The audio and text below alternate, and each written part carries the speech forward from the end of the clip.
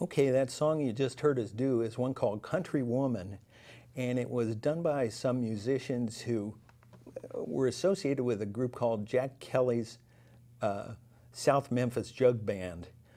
And for this particular song, the lead guitar is playing out of open G tuning, what's more commonly referred to as Spanish tuning, and the second guitar is playing out of standard tuning in the key of C. Now, to get open G to sound in the key of C, I'm having to capo to the 5th fret. But what we'll do is just get you in the ballpark without a capo in terms of the tuning, and then I'll put the capo on. You know, I'll tweak it a little bit if it's not in tune there, and we'll get in tune at the 5th fret because that's where you're going to be to play the song. So here's my open strings: 6th string D, 5th string G, 4th string D, 3rd string G, 2nd string B, and 1st string D. Okay, now let me put the capo on here and see how that transfers.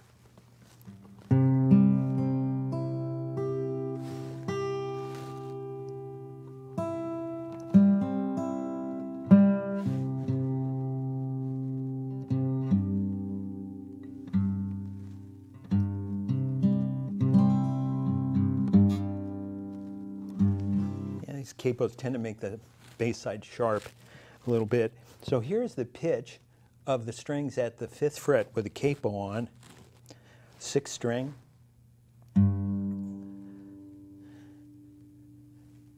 5th, 4th, 3rd, 2nd, and 1st. Okay, so now if we look at this guitar part that I'm playing, and Frank and I were talking about, we're not exactly certain what musician played which part. Various musicians could have been involved. Jack Kelly seems like he played the part like I'm playing on a lot of his numbers, but there's also Will Batts could have been involved playing the part that Frank is going to teach to you, and it also may have been played by Dan Sane, who's best known for playing with Frank Stokes. But in any event, I'm playing in a Spanish tuning up here, capo to the 5th fret, and we'll focus a bit on the left hand here first, and the song starts with a full solo through the form, and it begins with 3 pickups in the treble, and they fall on the end of beat 3, beat 4, and the end of beat 4. And what the guitarist is doing is he's just whirring this slide into the 5th fret of the 1st string. And so he'll do that slide for each of those 3 pickup notes, 1 and 2 and 3 and 4 and in that first full measure, and then he just does it on the first beat of the second measure. And one thing that's interesting about this part is that it doesn't require much explanation of what's happening in the bass. He hits this open 5th string, 4 to the bar, 1, 2, 3, 4, from beginning to end. This guitar part, it doesn't change when chords change. You're droning on that open 5th string. So I'll play this first 2 measures with the pickup notes. So it's like 1, 2, 3.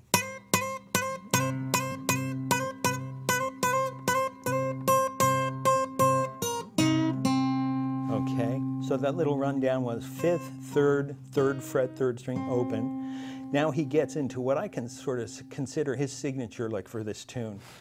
And he's going from that open 2nd string, 1, 2, and in the right hand there, if we could look at that, just for a moment in the right hand. What he's doing in the right hand here is distinctive because he's going 1, and on beat 2, he's continuing to hit that open 5th string, but he's doing a brush stroke toward the treble, which is kind of unusual. And to do that, you kind of have to hold your thumb and index finger sort of in this little pincer movement, or position like this, I would say. And if you hold that index pretty firm relative to the thumb, you'll get a nice follow through. Then he does a little partial D7th. That's the 2nd fret of the 3rd string, the 1st fret of the 2nd. Another downward brush stroke. So I'll do that little bit counting myself in. 1, 2, 3, 4.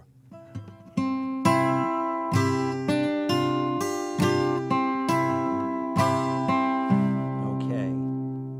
Now then he hits 3 pickup notes once again. This time he's going to brush those top 2 strings open. And he frets just the first 2 strings with his index finger at the 5th fret, and that's kind of the extent to which he acknowledges the 4 chord. So he hits that on the downbeat, 1 and 2 and 3 and 4, and brushes the 2 again on beat 4. Then on the and of 4, gets this 8th fret.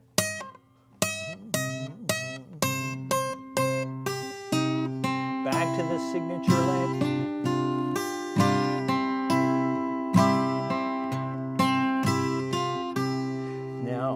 He's in his last little bit here, and we'll see what he does in the left hand. As the 3rd 4-bar phrase, he brings that position up so that his index finger's at the 3rd fret of the 2nd string, and his 2nd finger is at the 4th fret of the 3rd string.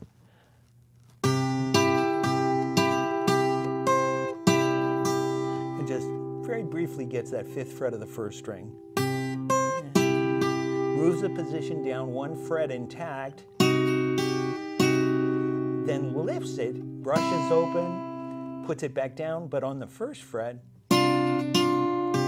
Now to his signature lick.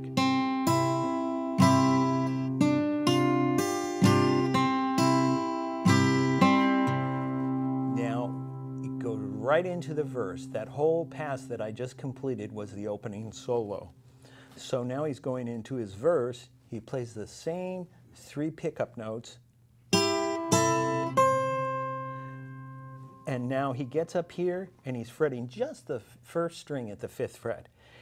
And he's going to be going up to that 8th fret. I use my ring finger because it's got a little more strength for reefing on that string than the little finger does. So it's like 1 and 2 and 3, 4 and 1 and 2, 3 and 4 and signature lick.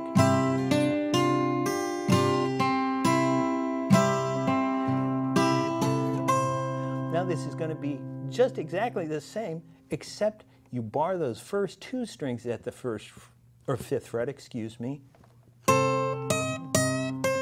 Brush both.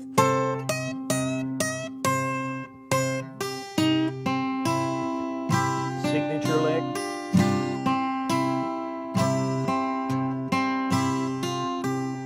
This is the same way the opening solo ended.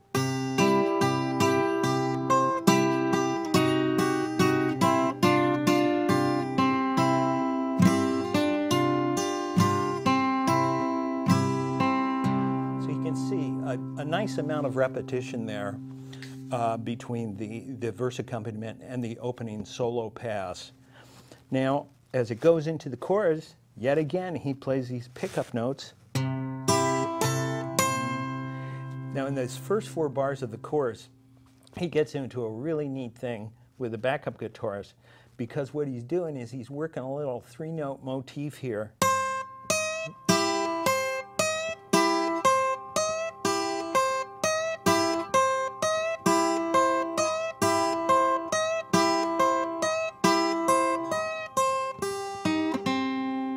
And, you know, whenever you take a little 3-note phrase and you're phrasing it against a pulse that is 4 beats per measure, what's going to happen is the phrase is going to flip over on top of itself over and over again so that the notes fall in a different place relative to the pulse. So I'll do it with a count. 1, 2, 3, and 4, and 1, and 2, and 3, and 4, and 1, and 2, and 3, and 4, and 2, and 3, and 4, and 1, and 2, and 3, and 4. And now he goes to his 4 chord, and he stays at the base of the neck. He's getting this position where you get the 1st fret of the 2nd string and the 2nd fret of the 3rd string.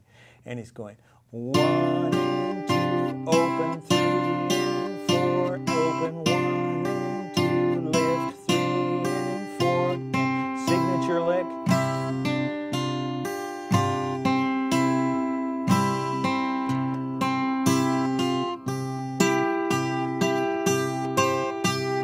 Down 1 fret, lift it.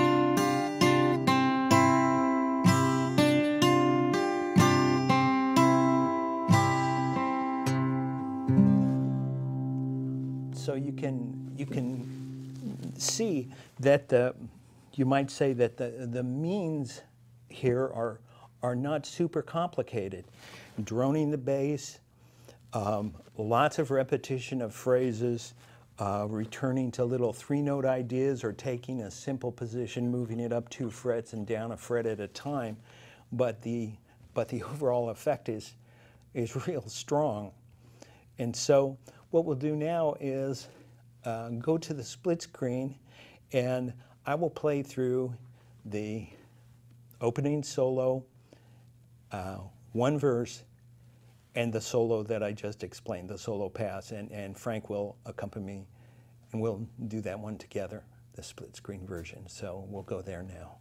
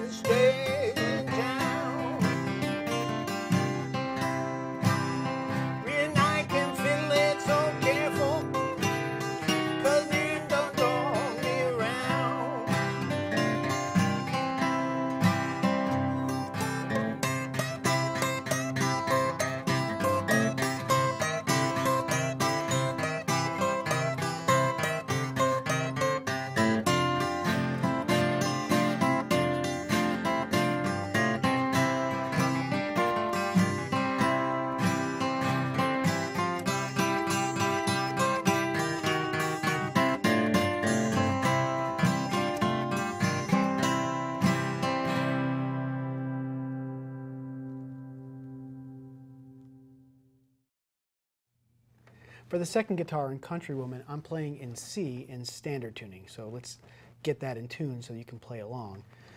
Here's your 6th string. One more. 5th string.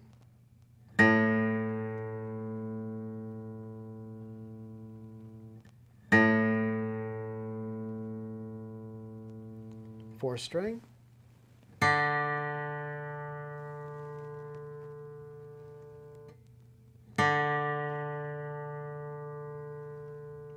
There's your 3rd string.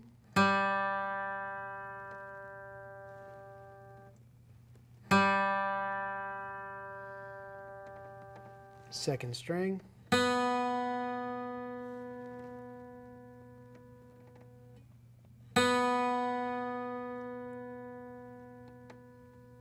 And the 1st string.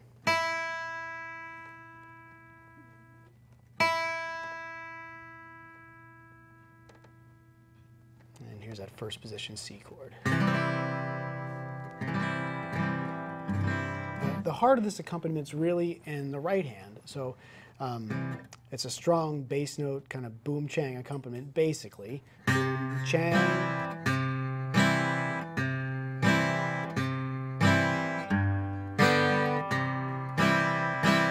And there's a couple subdivisions that happen here. So the first basic one is a triplet subdivision, so where each beat gets divided up equally into 3. So that might be phrased in this way in the right hand.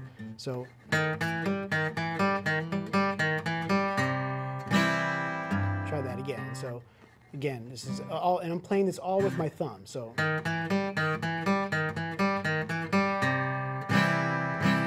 another typical subdivision that happens is instead of being subdivided into 3, you're subdividing into equal notes, so eighth notes. Again, all play with the thumb.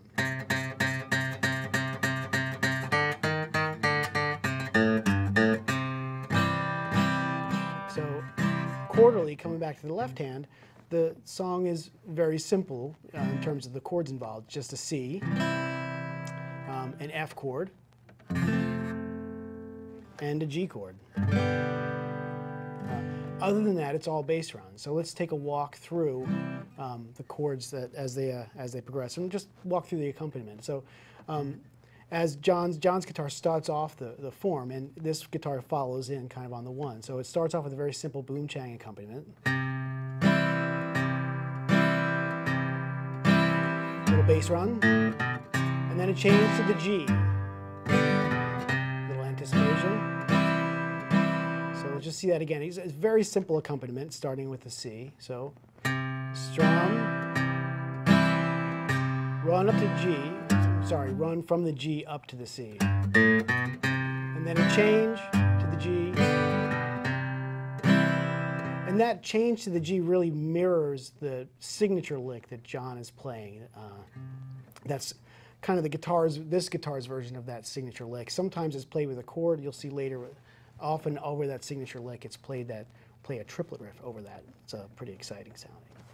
So that being the 1 chord, there's a change to the 4 chord, which is very simple. I think of this kind of a strumming pattern in the right hand is 1 down and 3 up. So what we're going to do is we're going to strum 1 bass note, and then we're going to strum the chord 3 times across the treble. So 1, 2, 3, 4, 1, 2, 3, 4, and then we're back into the 1. Anticipate off the open A string.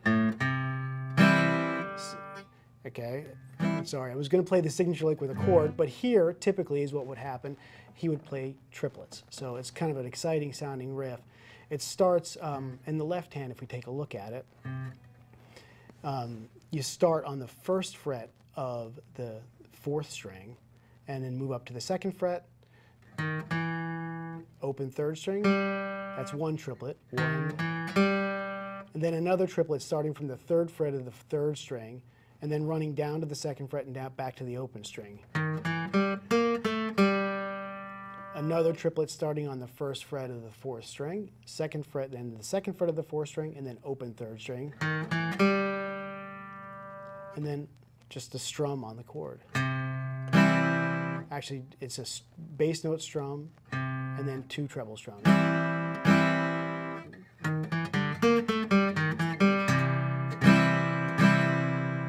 Okay, let's try that again. So,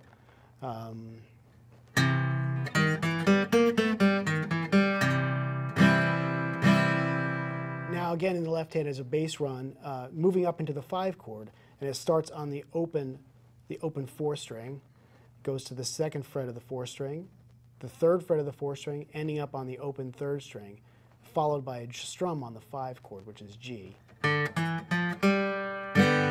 Low bass note. Now here, there's a run that John's guitar is playing that kind of descends. So something like that. This guitar doesn't quite play that, but what it does play is this really quick triplet run as that's descending. So while that's coming down, this guitar plays off the sort of 4th and 3rd strings, again starting on the 1st fret of the 4th string, and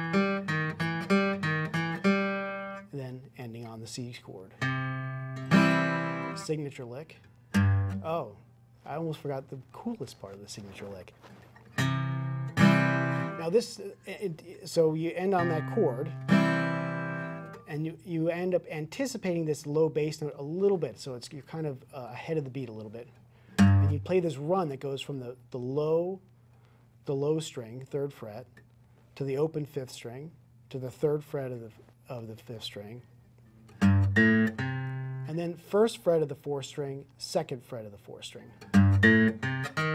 Chord, change to the G, back to C.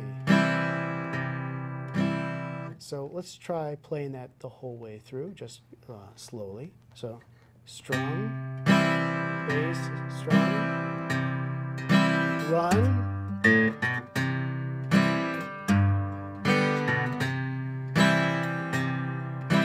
F,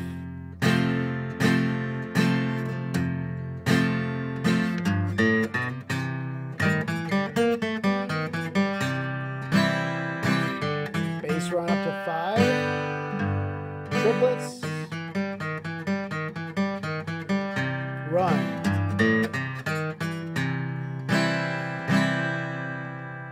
That's the basic accompaniment. When it comes time for the solo, it's a little bit of a guitar freak out. So he starts by articulating really strict kind of 8th notes. It's a really strong cut time feel, 1 and 2 and 1 and 2 and as opposed to the triplet feel that was kind of stated during, in a large part during the verse. So when the solo starts, he starts just by really sitting on that C note. So, and then runs up to the E flat note, 1st fret of the 4th string.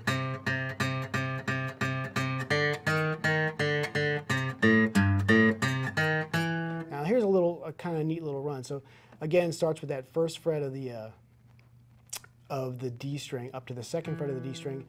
He's going to run up to the open 3rd string, 2nd fret of the 3rd string, back to the open, 1st fret of the 4th string, the 2nd fret, concluding with a little run from the 1st fret of the 4th string to the open to the C. It kind of repeats those 3 notes. So,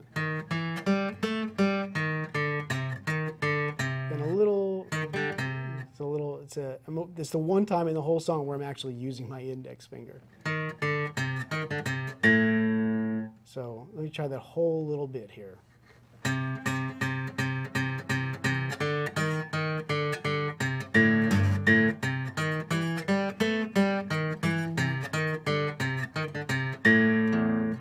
you're into the F chord. And same from this point forward, the F chord, you're just strumming chords.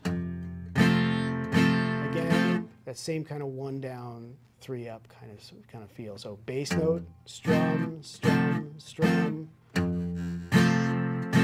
Again, run up to the 1 chord. Little triplet run here. This gets a little fancy in here. So he starts with the same bass note run up from the open 4th string. He just kind of really sits on that open 3rd string.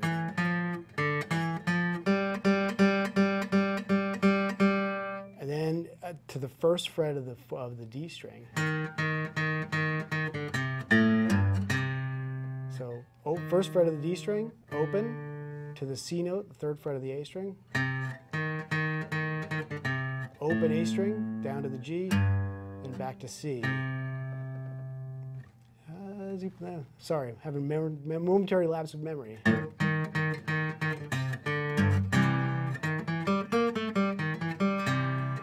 That would work there.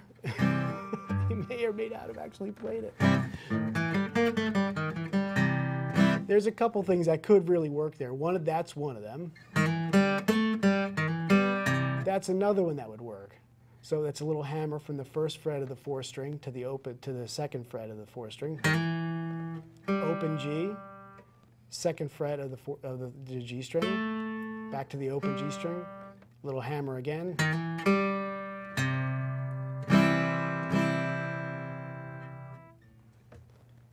So let's take that to the split screen and play it together with John.